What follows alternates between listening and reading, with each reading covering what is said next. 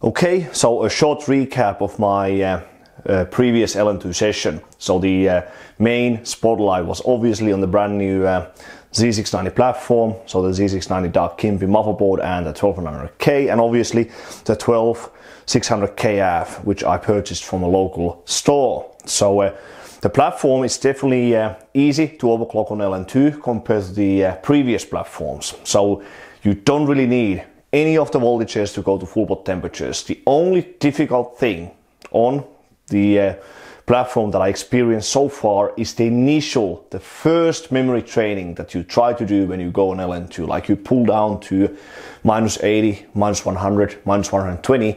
It's quite difficult to post and boot the memory settings you were using like on air or water cooling. So and the main voltage that affects that posting is the IMC voltage, which is mainly the VDDQ this time and not the system agent voltage.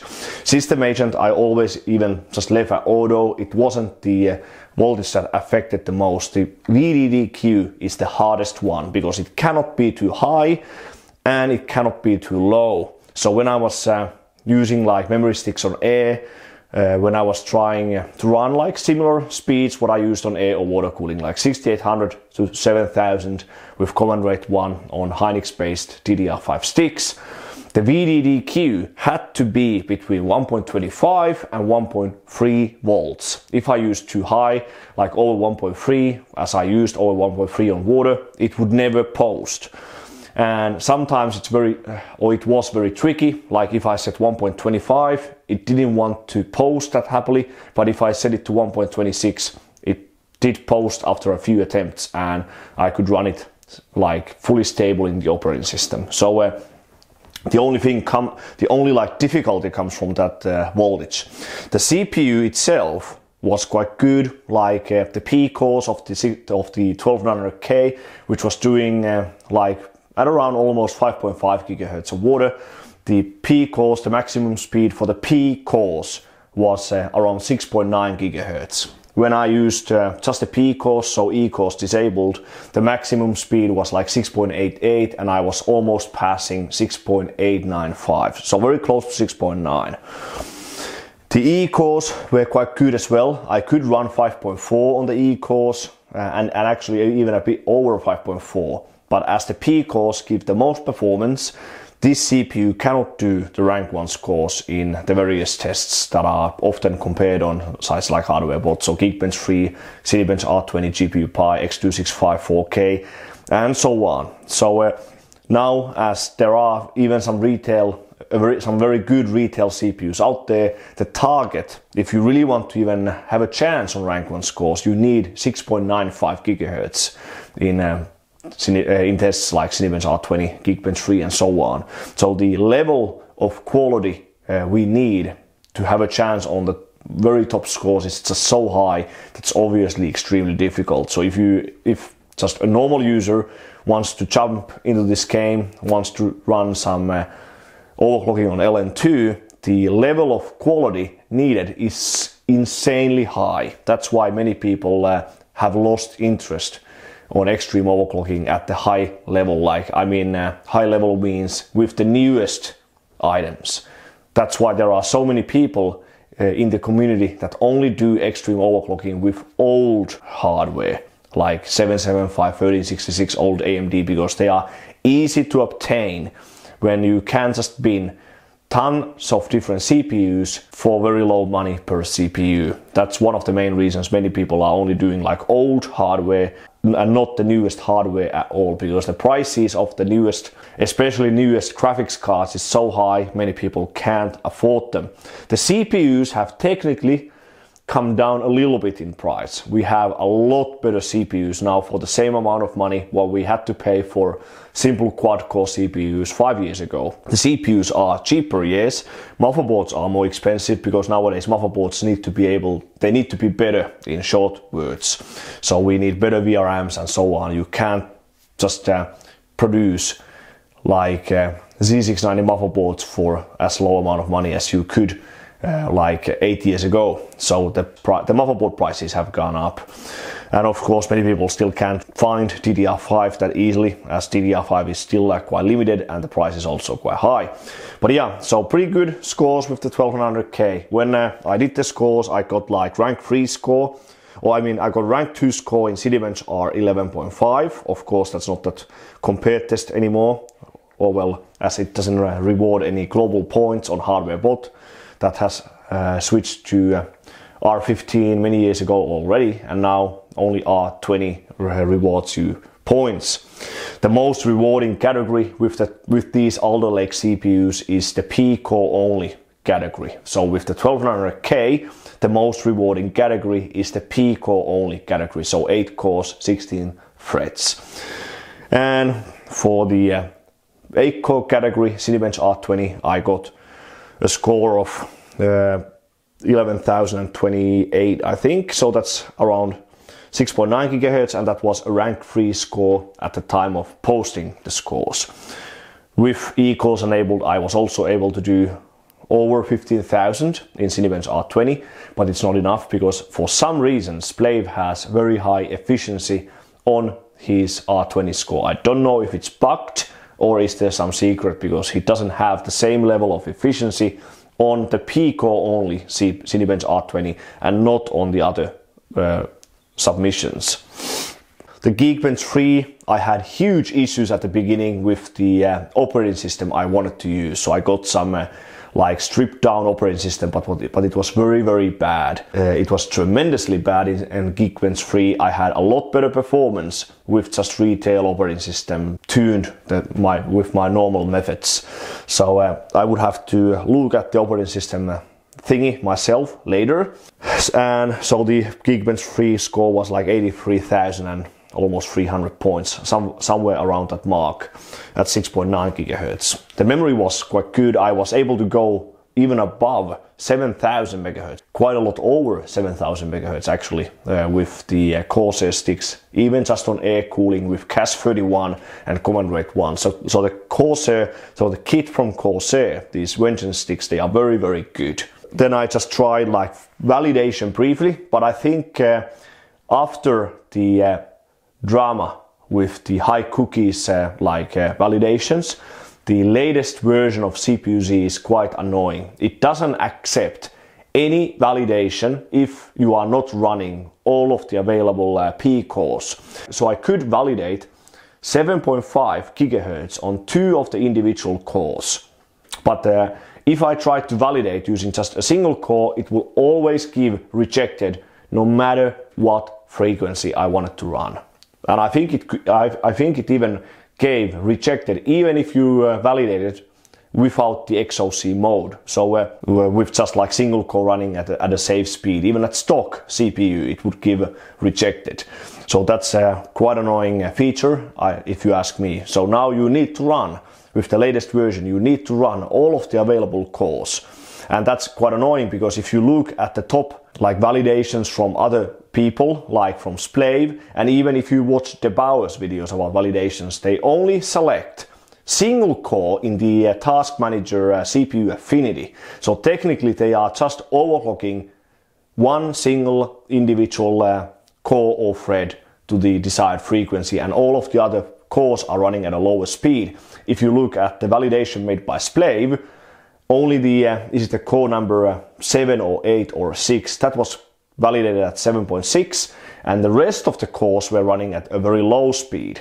So the score I was able to validate was 7.4 across all of the 8 P cores. So that was 7.4 across all of the 8 P cores without hyperthreading or E cores being running. But just that's what I wanted to say. So that's why validations are very annoying and I don't like them very much. The main thing I was trying to test was what could be like the maximum speed in some low workload test like SuperPi 32M or 3D Mark 2001, and I found out that 2 cores are pretty good, like 7.5 validations. Maybe they could run like SuperPi and 3D Mark 2001 at over 7.3, don't know. 3D Mark 2001 I haven't run in a while, I would have to test that more myself later. But that's pretty much it anyways for the 12900K. So definitely a good CPU, but not good enough for the rank 1 scores, sadly. The 12600KF was a pretty average CPU from the get-go. It could run 6.6 on the P cores, at least for GPU Pi 1 billion and so on, but that's pretty much it. So it's already like 200 megahertz behind the rank 1 CPUs, like the one from Bullshooter. So it definitely cannot even, it doesn't have any chance on the rank 1 scores, sadly, but it was just like an average performer all around. Eco wise also like 5.2 something. So I will just sell this CPU. It's probably just decent enough on air or water cooling. I didn't even lap it because there's no need. You should never lap a CPU that is not like good enough, because then it will definitely void the warranty. The only good thing which I still want to mention about the 1200K was the cache. So the cache of this particular CPU was very, very good. I could go up to 6.2 gigahertz on the cache on this particular 1200K. That's a very high value. The highest I've seen on the i9 variants of the Alder Lake CPUs have been around 6.1 and 6.2, and only on a very few selected CPUs. Usually people run between 5.6 and 6 gigahertz on the cache. But sadly, that doesn't really matter because the cache doesn't really affect performance at that much at all. So many people don't even try to max it out. So it doesn't matter if the cache is at 5.7, 5.8, 5.9 or even 6 gigahertz, the performance will be roughly the same. The only real performance comes from the, well, the most important are the P cores, then the E cores, and then the memory. And cache is like number 4 in the list of importance. But yeah, so that's pretty much it. So the overall, like the session didn't go that very well for that part of the whole testing. There are still many of the voltages that are present from the previous like generations, like the core PLL, that's the internal CPU PLL from Asus, and so on. The voltage we usually set to 1.1 volts to move like weird clock walls. That voltage still exists. It's 0.9 by default. I tested between 0.9 and 1.3. Didn't really affect my maximum clock speed at all. Some CPUs might need that voltage for for full pot action, but just in my case, I didn't see any benefit from that voltage. So both of these CPUs could go to full pot pretty much without any of the sub voltages. The only like difficult voltage is the VDDQ, because it has to be set correctly if you want to be able to post and boot good memories like successfully. The add-on PLL might be worthwhile to set to 1.1 if you are facing issues with like cold bugging, but it's very CPU dependent. So I might do like a very short BIOS overview regarding these settings later. But yeah, so pretty easy overall. So in that regard, it was quite easy.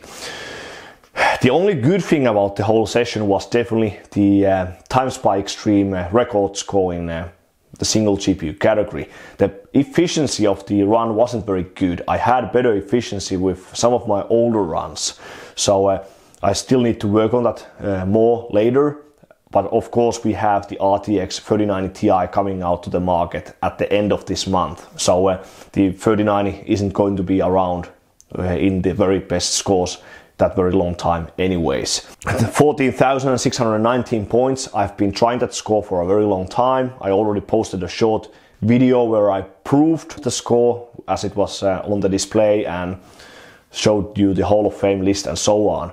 The only thing I really want to fix is the full pot speed, or the full pot and thermal paste cracking on these graphics cards, because it's very annoying and it's not very consistent at all. When I always got the surface better and better and better on the GPU die, like the thermal paste spread was just so good, the cracking sometimes went even worse.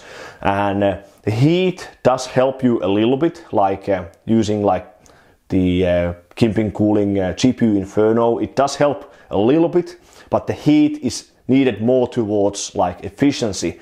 If the memory chips get too cold, the performance drops dramatically. So the graphics core in Time Spy Extreme might drop from like 14,100 to 13,200. So you need the heat more for efficiency, not so much for the actual like thermal paste cracking and so on.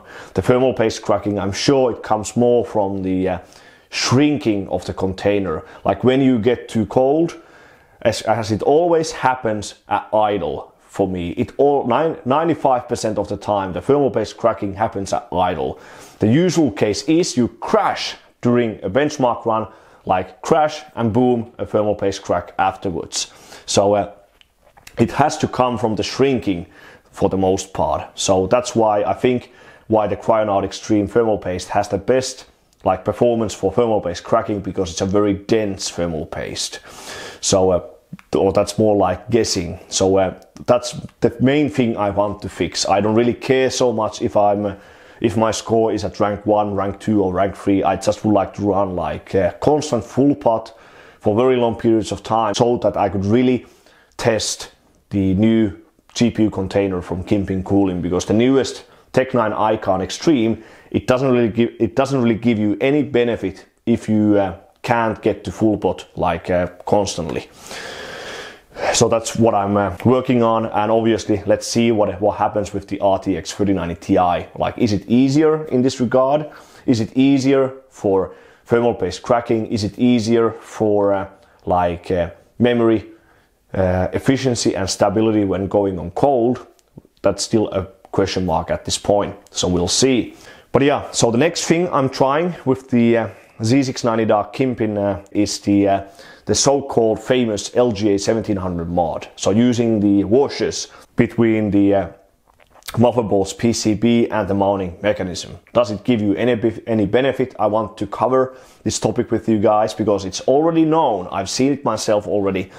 The socket clamp mechanism on the LGA 1700 socket is quite bad.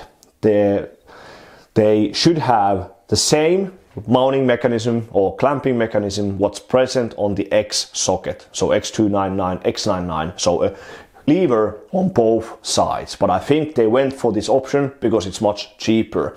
So there's way too much pressure on this side of the clamping mechanism. So the CPU is actually bent, the center is lower than these edges, and that's the main part what some of you were telling in the comments about my lapping video. So yes, it's absolutely correct. To be able to get a perfect lapping end result on this platform, and it affects to other platforms as well, you would have to cut some dead motherboard, so the whole socket away from a dead motherboard, and lap the CPU while it's clamped in the socket. Then you would get a perfect end result. But that's what I will be trying anyways next on my channel. And I also have Corsair Samsung based, so Samsung IC DDR5 sticks coming in very soon. I think they should be here during this week, and then I will also try the Z690 CPU, the 5300G. I have that one as well, but sadly that's not the like king of the hill CPU anymore, because the non-K overclocking is present on these good Z690 motherboards with external clock generator. So all of the like low-end cheap CPUs from Intel, like the i3 and locked i5s, they will be dominating the leaderboards in the dual core and quad core category. So sad day for the 5300G. It will be taken over by Core i3 12100 and 12300. So we will be testing the non-K as well later on this motherboard, and just interested to see how that actually performs. So stay tuned for all of those videos. They will be coming out soon on my channel. And yeah, extreme overclocking is never easy. So not every session goes that well, but still happy that I could have the rank 1 score in both of the TimeSpy Extreme single and dual GPU categories at least once in my lifetime. That's the most important anyways. No record lasts forever. They will be taken over anyways. When a new generation comes out to the market, the previous top scores made with the old generation will be taken over anyways. But yeah, so thanks for watching this video. If you had interest on hearing about my comments about these runs, subscribe to my channel and stay tuned for my next video. And thanks for watching, and I'll see you on the next one.